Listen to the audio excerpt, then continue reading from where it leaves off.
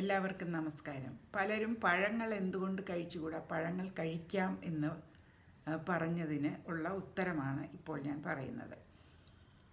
പഴങ്ങൾ, പഞ്ചസാര ഇവയിലെല്ലാം ഫ്രുക്ടോസ് എന്ന് പറയുന്ന ഒരു ഷുഗർ അടങ്ങിയിട്ടുണ്ട്. പഞ്ചസാരയിലും HFCS എന്ന് പറഞ്ഞ ഹൈ ഫ്രുക്ടോസ് കോൺ സിറപ്പ് എന്ന് പറഞ്ഞ അമേരിക്കക്കാർ പഞ്ചസാരയ്ക്ക് പകരം ഉപയോഗിക്കുന്ന ആ വസ്തുവിലും തേനിലും ഒക്കെ ഈ ഫ്രുക്ടോസ് ധാരാളം അടങ്ങിയിട്ടുണ്ട്. ഈ ഫ്രുക്ടോസിൻ്റെ പ്രത്യേകത എന്താണെന്ന് പറഞ്ഞാൽ അത് ബ്ലഡ് ഷുഗർ നമ്മൾക്ക് കൂട്ടുകയില്ല.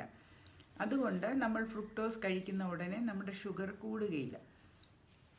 നമ്മൾ ഒരു പഞ്ചസാര കഴിക്കുകയാണെങ്കിൽ നമ്മളുടെ ഷുഗർ കൂടും, കാരണം അതിലുള്ള ഗ്ലൂക്കോസ് നമ്മളുടെ ഷുഗറിനെ കൂട്ടും.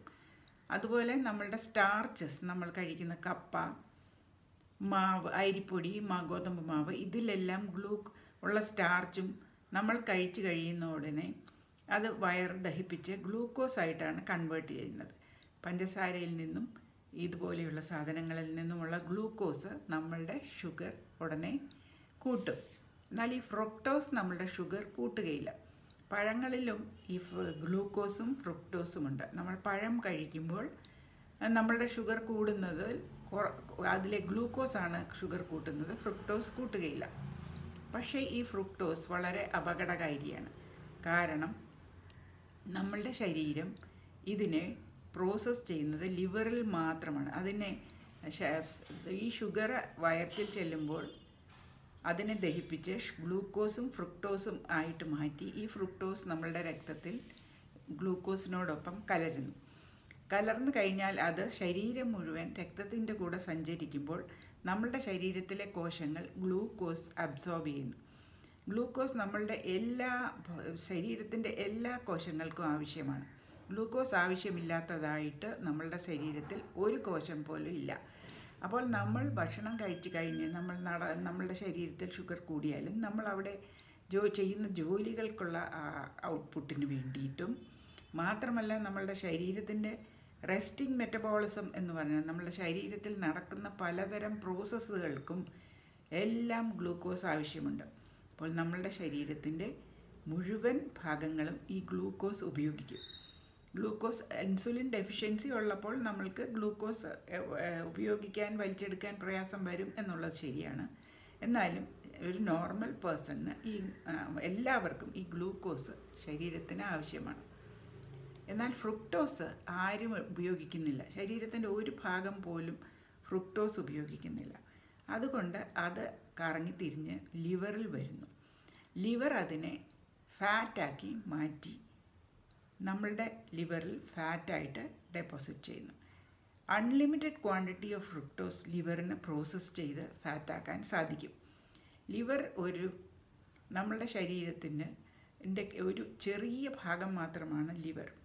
ആ ചെറിയ ഭാഗം ഈ ഫ്രുക്ടോസ് എല്ലാം കൂടെ ഫാറ്റാക്കി ഡെപ്പോസിറ്റ് ചെയ്യുമ്പോൾ നമ്മൾക്ക് ഫാറ്റി ലിവർ ഉണ്ടാകുന്നു. അതുകൊണ്ട് ചില വളരെ പ്രശസ്തനായ ഒരു എൻഡോക്രൈനോളജിസ്റ്റ്, അദ്ദേഹത്തിൻ്റെ അഭിപ്രായത്തിൽ ഈ ഫ്രുക്ടോസാണ് നമ്മളുടെ ഫാറ്റി ലിവറിന് ഏറ്റവും അധികം കാരണമായിട്ടുള്ളത്. നമ്മൾ ധാരാളം ആവശ്യത്തിലധികം നമ്മൾക്ക് ഫ്രുക്ടോസ് ആവശ്യമില്ല. എന്നാലും നമ്മൾ പഴങ്ങളൊക്കെ കഴിക്കുമ്പോഴും ആ ഫ്രുക്ടോസിൻ്റെ ഒരു കുഴപ്പം, അത് നമുക്ക് സൊസൈറ്റി തരുന്നേയില്ല. നമ്മൾ കഴിക്കുമ്പോൾ ഇത് മതി എന്ന് നമുക്ക് തോന്നുന്നതേയില്ല. അപ്പോൾ നമ്മൾ ഈ ഷുഗറുള്ള സാധനങ്ങളും ഫ്രുക്ടോസ് ഉള്ള സാധനങ്ങളുമൊക്കെ കൂടുതലായി കഴിക്കുമ്പോൾ ഈ ഫ്രുക്ടോസ് നമ്മളുടെ ശരീരത്തിൽ കൂടുതലായി അടിഞ്ഞുകൂടുന്നു, കൊഴുപ്പായി നമ്മളുടെ ലിവറിൽ അടിഞ്ഞുകൂടുന്നു. അങ്ങനെ ലിവർ ഫാറ്റ് ഉണ്ടാകുന്നു. നമ്മൾ LCHFനെ കുറിച്ച് പറയുന്ന എല്ലാ വീഡിയോകളിലും നമ്മൾ മനസ്സിലാക്കുന്നത് ആദ്യം ഉണ്ടാകുന്നത് fatty ലിവറാണ്. Fatty liver ഉണ്ടായിട്ടാണ് insulin resistance ഉണ്ടാകുന്നത്. ഫാറ്റ് ലിവറിന് സ്റ്റോർ ചെയ്യാവുന്ന, ലിവറിൻ്റെ പുറത്തെല്ലാം ഫാറ്റ് അടഞ്ഞു കൂടി അതിനപ്പുറമാകുമ്പോൾ പാൻക്രിയാസിലും മറ്റിടങ്ങളിലും ഒക്കെ ഫാറ്റ് വരുന്നു. പാൻക്രിയാസിൽ ഫാറ്റ് വരുമ്പോഴാണ് നമ്മൾക്ക് പാൻക്രിയാറ്റിക് ഡിസ്ഫങ്ഷൻ ഉണ്ടായി ഡയബറ്റിസ് വളരെ ഓബ്വിയസ് ആയിട്ട് ഉണ്ടാകുന്നത്. ഈ ഇൻസുലിൻ റെസിസ്റ്റൻസ്, ഈ ഫാറ്റി ലിവർ തന്നെ ഡയബറ്റിസിൻ്റെ തുടക്കമാണ്. ഫാറ്റി ലിവർ കഴിഞ്ഞ് നമ്മൾക്ക് ഇൻസുലിൻ റെസിസ്റ്റൻസ് ഉണ്ടാകും. ഇൻസുലിൻ റെസിസ്റ്റൻസ് കഴിഞ്ഞ് നമുക്ക് പാൻക്രിയാസ് ഒരുപാട് ഇൻസുലിൻ ഉത്പാദിപ്പിക്കും. അപ്പോൾ നമ്മളുടെ കഴിക്കുന്ന ഗ്ലൂക്കോസും ഫ്രുക്ടോസും എല്ലാം എക്സസ് ഉള്ളതെല്ലാം ഫാറ്റായി മാറി ഫാറ്റ് സ്റ്റോറേജ് എല്ലായിടത്തും വരും. അങ്ങനെ സ്റ്റോർ ചെയ്യുന്നുള്ള ഇൻസ്ട്രക്ഷൻ ഇൻസുലിനും കൊടുക്കും. അതിൻ്റെ കൂടെ ഈ ഫ്രുക്ടോസ് എന്തൊക്കെയാണെങ്കിലും സ്റ്റോർ ചെയ്യും. അങ്ങനെ നമുക്ക് ഫാറ്റി ലിവർ ഉണ്ടാകും. അപ്പോൾ നോർമൽ വെയിറ്റ് ഉള്ള ആളുകൾക്കും ഫാറ്റി ലിവർ ഉണ്ടാകുന്നതിൻ്റെ ഒരു പ്രധാന കാരണം അവരുടെ എക്സസ് ഫ്രക്ടോസ് കൺസംഷനാണ്. നമ്മളുടെ തൊലിക്കടിയിലുള്ള ഫാറ്റ്, നമ്മൾ നല്ല തടിച്ച് ഉരുണ്ടൊക്കെ ഇരിക്കുന്ന ഇതായിട്ടുള്ള സബ്ക്യൂട്ടേനിയസ് ഫാറ്റ് നമ്മൾക്ക് യാതൊരു കുഴപ്പവും ചെയ്യുന്നില്ല. എന്നാൽ ഈ വിസറൽ ഫാറ്റ് നമ്മൾക്ക് കുഴപ്പം ചെയ്യുന്നില്ല. നമ്മൾ ഒരുപാട് തടി വെച്ചാൽ നമ്മുടെ മുട്ടിനൊക്കെ ക്ഷീണം വരും, അതൊക്കെ ഉള്ളൂ. അല്ലാതെ നമ്മൾക്ക് യാതൊരു കുഴപ്പവും വരുന്നില്ല എന്ന് മാത്രമല്ല നമ്മളുടെ തൊലിയൊക്കെ നല്ല ഭംഗിയായിട്ട് ടൈറ്റായിട്ടൊക്കെ ഇരിക്കുകയും ചെയ്യും. എന്നാൽ ഈ വിസറൽ ഫാറ്റാണ് നമ്മൾക്ക് അബ്ഡോമിനൽ ഒബീസിറ്റിയും വിസറൽ ഫാറ്റുമാണ് നമ്മൾക്ക് കുഴപ്പം ചെയ്യുന്നത്. അതിൻ്റെ ഒരു പ്രധാന സോഴ്സ് ഫ്രൂട്ട് ഷുഗേഴ്സ് എന്ന് നമ്മൾ പറയുന്ന കെയിൻ ഷുഗറിലുള്ള പഞ്ചസാരയിലും ശർക്കരയിലും തേനിലും HFCSലും നമ്മളുടെ ഫ്രൂട്ട്സിലുമുള്ള ഫ്രുക്ടോസാണ്. ഫ്രൂട്ട്സിലുള്ള ഫ്രുക്ടോസിന് ഒരു ഗുണമുണ്ട്, അതിൽ ഒരുപാട് നാരുകളും കൂടെ അടങ്ങിയിട്ടുണ്ട്. നമ്മൾക്ക് അൺലിമിറ്റഡ് ക്വാണ്ടിറ്റി ഓഫ് ഫ്രൂട്ട്സ് ഒന്നും സാധാരണ ഒരാൾക്ക് കഴിക്കാൻ കിട്ടുക പോലുമില്ല. നമ്മൾ നല്ല വില കൊടുത്താലേ ഫ്രൂട്ട് വാങ്ങിക്കാൻ പറ്റുള്ളൂ. അപ്പം നമുക്ക് പഴമൊക്കെ നമുക്കൊരു ഫാം ഉണ്ടെങ്കിലോ അല്ലെങ്കിൽ നമ്മളുടെ വീട്ടിൽ തന്നെ ഇതൊക്കെ ഉണ്ടാകുന്നില്ലെങ്കിൽ ഇതൊക്കെ കഴിക്കുന്ന അളവ് കുറവായിരിക്കും. അങ്ങനെ കുറവ് അളവിൽ ഇത് കഴിച്ചാൽ കുറച്ച് ഫാറ്റി ലിവർ ഉണ്ടാകും. പക്ഷേ നമ്മളുടെ ആഹാര രീതി, നമ്മൾ ഇടയ്ക്ക് ഉപവാസങ്ങളും ഒക്കെ പണ്ടത്തെ മനുഷ്യർക്ക് ഇടയ്ക്കിടയ്ക്ക് അവർ ഉപവസിക്കുമായിരുന്നു. എല്ലാ റിലിജനിലും ഈ ഉപവാസമുണ്ട്. തിങ്കളാഴ്ച വ്രതം, അല്ലെങ്കിൽ ക്രിസ്ത്യാനികൾക്ക് ബുധനും വെള്ളിയും വ്രതം, പിന്നെ വലിയ നീണ്ട വ്രതങ്ങൾ. ഈ വ്രതങ്ങളിലൊക്കെ ഗ്രെയിൻസ് പൂർണ്ണമായിട്ട് ഉപേക്ഷിക്കും ഹിന്ദുക്കൾ. ക്രിസ്ത്യാനികളാണെങ്കിൽ ആനിമൽ ഫുഡ്സും ഫാറ്റും എല്ലാം ഉപേക്ഷിച്ച് വെറും വീഗൻ ഡയറ്റ് അവർ കഴിക്കും. അപ്പോൾ ഇങ്ങനെയൊക്കെ കഴിക്കുമ്പോൾ നമ്മൾ ലോ കാലറി ഡയറ്റാണ് കഴിക്കുന്നത്, അല്ലെങ്കിൽ ഒരു കാലറിയും കഴിക്കാത്ത ദിവസങ്ങളുണ്ട്. ആ സമയത്ത് സ്റ്റോർഡ് ഫാറ്റ് എല്ലാം ബേൺ ചെയ്ത് പോകുമെന്ന് നമ്മൾ LCHFൽ നിന്ന് പഠിച്ചു. അപ്പോൾ പണ്ട് കാലത്ത് ആളുകൾ ഒരു പഴമോ 2 പഴമോ ഒക്കെ കഴിച്ചിരുന്നെങ്കിലും അവർക്ക് അതുപോലെ ഈ ഫാറ്റ് ലിവറിൽ അത് ഫാറ്റായി സ്റ്റോർ ചെയ്താൽ അവർ അധികം ഭക്ഷണം കഴിക്കാത്തത് കൊണ്ട് ഈ ഫാറ്റ് എല്ലാം കത്തി എനർജിയായി പോകുമായിരുന്നു. മാത്രമല്ല അന്നൊക്കെ ആളുകൾ വളരെ നേരത്തെ അവരുടെ രാത്രി ഭക്ഷണം കഴിക്കുമായിരുന്നു. 8 മണിക്ക് മുമ്പ് എല്ലാവരും ഭക്ഷണം കഴിച്ച് പിറ്റേ ദിവസം രാവിലെ 8 മണിക്ക് ശേഷമാണ്. അങ്ങനെ ഒരു 12 മണിക്കൂറെങ്കിലും ഒരു ഫാസ്റ്റിംഗ് സ്റ്റേജ് അവരുടെ ശരീരത്തിൽ ഉണ്ടാകുകയും സ്റ്റോർഡ് ഗ്ലൈക്കജനും സ്റ്റോർഡ് ഫാറ്റ്സും ഒക്കെ ഒരു പരിധി വരെ കത്തിച്ചു പോവുകയും ചെയ്യുമായിരുന്നു. അതുപോലെ അധികം സ്റ്റോർഡ് ഗ്ലൈക്കജനൊന്നും അവർക്ക് ഉണ്ടാവുകയില്ല. കാരണം നമ്മൾ ഇന്ന് കഴിക്കുന്നത് പോലെ ധാരാളമായിട്ടുള്ള പ്രോസസ്ഡ് ഫുഡ്സ് ഒന്നും അല്ല അവർ കഴിച്ചിരുന്നത്.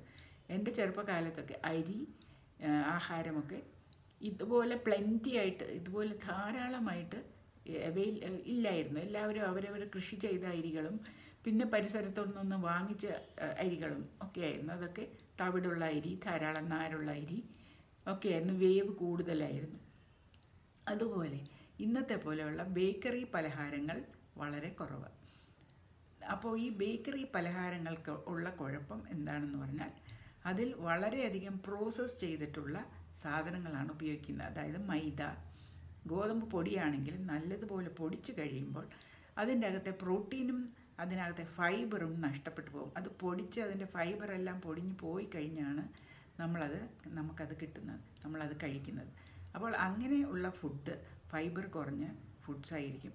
പിന്നീട് വേറൊരു കാര്യം, നമ്മൾ ഈ റെഡിമെയ്ഡായിട്ടുള്ള പല ഫുഡ്സും കഴിക്കുമ്പോൾ, അതായത് ഫോർ എക്സാമ്പിൾ നമ്മൾ KFC അവരുടെ ബണ്ണ്, അവരുടെ പല സാധനങ്ങൾ കഴിക്കുമ്പോൾ എല്ലാ KFC ഔട്ട്ലെറ്റിൽ ചെന്നാലും, എല്ലാ അമേരിക്കയിലാണെങ്കിലും ഇന്ത്യയിലാണെങ്കിലും അതിൻ്റെ മിക്കവാറും അതിൻ്റെ കൺസിസ്റ്റൻസിയൊക്കെ സെയിം ആയിരിക്കും, അതിൻ്റെ സോസസും ഒക്കെ സെയിം ആയിരിക്കും. അതെന്തുകൊണ്ടാണെന്ന് വെച്ചാൽ അവർ ഒരുപാട് സാധനങ്ങൾ ഫ്രീസ് ചെയ്തത് ഇവിടേക്ക് കൈമാറി അത് വെച്ചാണ് ഇതൊക്കെ പ്രൊഡ്യൂസ് ചെയ്യുന്നത്. അപ്പോൾ ഫ്രീസ് ചെയ്യുമ്പോൾ വെജിറ്റബിൾസിലെ ആണെങ്കിൽ എല്ലാത്തിലെയും സെൽ വാൾസ് അങ്ങ് ഒരുമാതിരി മഷിയാവും. നിങ്ങൾ തന്നെ നോക്കുക, കുറച്ച് ഉരുളക്കിഴങ്ങെടുത്ത് ഫ്രീസറിൽ വെക്കുക. ഫ്രീസറിൽ വെച്ചിട്ട് അത് പുറത്തെടുത്ത് അത് ഡീഫ്രോസ്റ്റ് ആകുമ്പോൾ അതൊരുമാതിരി മഷിയായി ഇങ്ങനെ കൈകൊണ്ട് ഞെക്കിയാൽ പിളുപിളാന്ന് വരും.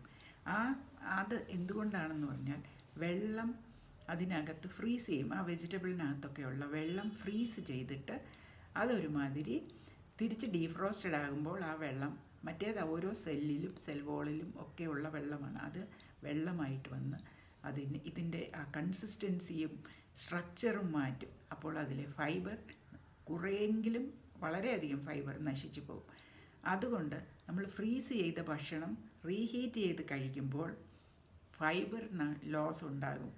ഇതെനിക്കൊരു പുതിയ അറിവായിരുന്നു. ഇത് ഒരു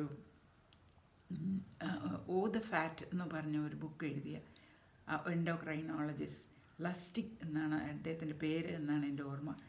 അദ്ദേഹത്തിന് ഒരുപാട് വീഡിയോസ് ഇട്ടിട്ടുണ്ട്. അദ്ദേഹം ഇത് തുടങ്ങിയപ്പോൾ ഒരുപാട് എതിർപ്പുകൾ നേരിടേണ്ടി വന്നിട്ടുണ്ട്. അദ്ദേഹമാണ് ഈ ഫ്രുക്ടോസിൻ്റെ ഹാംഫുൾ ഇഫക്ട്സ് ആദ്യമായിട്ട് നമ്മളോട് പറഞ്ഞത്. നമ്മളെല്ലാം ഫോളോ ചെയ്യുന്ന ജേസൺ ഫങ്ങിൻ്റെ ഒരു ചാപ്റ്റർ തന്നെ ഇതിനെക്കുറിച്ചാണ്. ഈ ഡയബറ്റിസ് കോഡിനകത്ത് ഒരു ചാപ്റ്റർ തന്നെ ഫ്രുക്ടോസിനെ കുറിച്ച് അദ്ദേഹം പറയുന്നുണ്ട്. അപ്പോൾ ഇതൊക്കെയാണ് നമ്മൾ ഫ്രൂട്ട്സ് കഴിക്കരുത് എന്ന് LCHFൽ ഫ്രൂട്ട്സ് കഴിക്കരുത് എന്ന് പറയുന്നതിനുള്ള കാരണം. LCHF നമ്മൾ ഈ ഫാറ്റി ലിവറൊക്കെ റിവേഴ്സ് ചെയ്യാനായിട്ട് കഴിക്കുന്നതാണ്. അപ്പോൾ നമ്മൾക്ക് ഫാറ്റി ലിവർ ഉണ്ടെങ്കിൽ അത് കൂടുതൽ അഗ്രാവേറ്റ് ചെയ്യും ഈ ഫ്രൂട്ട്.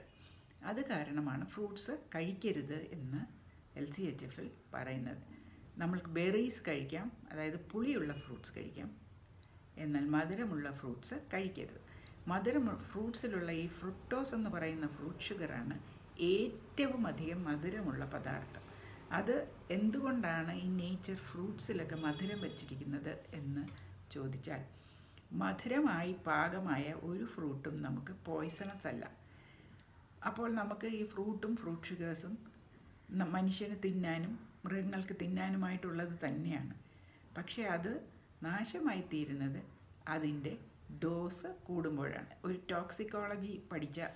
ടോക്സിക്കോളജിസ്റ്റിൻ്റെ ഒരു ഫേമസ് ടോക്സിക്കോളജിസ്റ്റ്, അതായത് വിഷങ്ങളെക്കുറിച്ച് ടോക്സിക് ആകുന്നതിനെക്കുറിച്ച് സ്റ്റഡി ചെയ്ത ആൾ പറയുന്നത്, the dose determines the toxicity. എത്രമാത്രം എന്നുള്ളതാണ് ടോക്സിസിറ്റി തീരുമാനിക്കുന്നത്.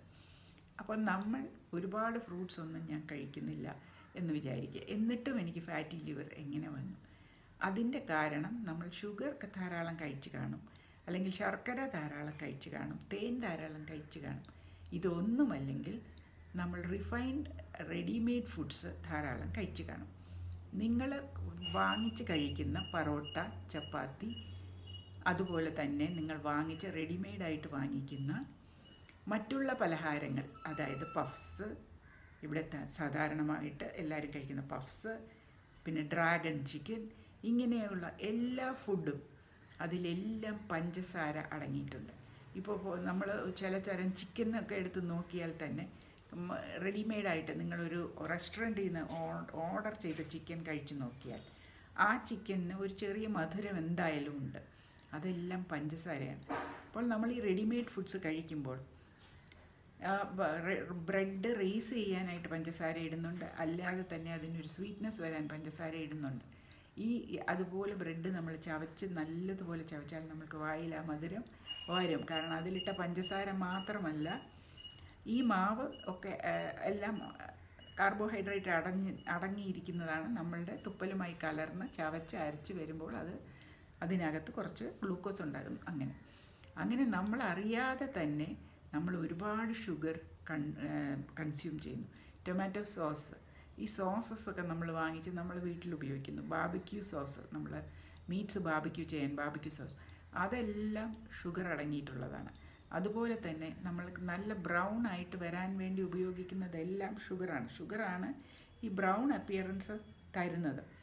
ഈ ബ്രൗൺ നിറമായിട്ട് വരുന്നത്, ഒരു ലൈറ്റ് ബ്രൗൺ ക്രസ്റ്റി ആയിട്ട് വരുന്നതിലെല്ലാം ഷുഗറുണ്ട്. അല്ലാതെ തന്നെ നമ്മൾ വാങ്ങിക്കുന്ന മിക്കവാറും സാധനങ്ങൾക്ക് അതൊരു നോൺ വെജിറ്റേറിയനും വെജിറ്റേറിയനും എല്ലാത്തിലും അല്പം ഷുഗർ ആഡ് ചെയ്യുമ്പോൾ ടേസ്റ്റ് എൻഹാൻസ് ചെയ്യും. അതുകൊണ്ടാണ് നമ്മൾക്കൊക്കെ ഫാറ്റി ലിവർ വരാനുള്ള, മെലിഞ്ഞിരുന്നിട്ട് ഫാറ്റി ലിവർ വരാനുള്ള ഒരു പ്രധാന കാരണം. നമ്മൾ മെലിഞ്ഞിരിക്കുമ്പോൾ നമ്മളുടെ ഫ്രൂക്ടോസ് നമ്മളുടെ ദേഹത്തൊന്നും, നമുക്ക് തൊലിക്കടിയിലും ദേഹത്തും കാണാവുന്ന പ്രകടമാകുന്ന ഫാറ്റല്ല ഉണ്ടാക്കുന്നത്. അത് ലിവറിൻ്റെ പുറത്തും വിസറൽ ഫാറ്റാണ് ഉണ്ടാക്കുന്നത്. അപ്പോൾ ഞാൻ എങ്ങനെ ഡയബറ്റിക് ആയി എന്നുള്ളതിനെക്കുറിച്ചുള്ള ഒരു ഉത്തരം കിട്ടി. ഒരുപാട് നാൾ 3 കൊല്ലം ഞങ്ങൾ ബെൽഗാം എന്ന് പറയുന്ന സ്ഥലത്തുണ്ടായിരുന്നു. അവിടെ ധാരാളം മുന്തിരിത്തോട്ടങ്ങളുണ്ട്. വളരെ വില കുറച്ച് സീസണിൽ കുട്ടക്കണക്കിന് മുന്തിരിങ്ങ, സീഡ്ലെസ് വെരി സ്വീറ്റ് ഗ്രേപ്സ് നമുക്ക് കിട്ടുമായിരുന്നു. അപ്പോൾ നമ്മൾ ആ സീസണിലൊക്കെ ധാരാളം മുന്തിരിങ്ങ കഴിക്കും. എന്നിട്ട് നാട്ടിൽ വന്ന് ചെക്ക് ചെയ്തപ്പോൾ, എന്നെ ചെക്ക് ചെയ്തില്ല, എൻ്റെ ഹസ്ബൻഡിന് 300-ന് മുകളിൽ ട്രൈഗ്ലിസറൈഡൊക്കെ ഉണ്ടായിരുന്നു. അന്ന് ഞങ്ങൾക്ക് ഈ ട്രൈഗ്ലിസറൈഡ് ഉണ്ടാകുന്നത് ഫ്രൂട്ട്സ് മധുരങ്ങളിൽ നിന്നുമാണ്, കാർബോഹൈഡ്രേറ്റിൽ നിന്നാണെന്ന് അറിയാൻ വയ്യായിരുന്നു. അപ്പോൾ ഞങ്ങൾ പെട്ടെന്ന് ഫാറ്റ് കുറച്ച് മുട്ട കഴിക്കുന്നത് നിർത്തി. നോൺ സ്റ്റിക്ക് പാത്രങ്ങൾ വാങ്ങിച്ചു.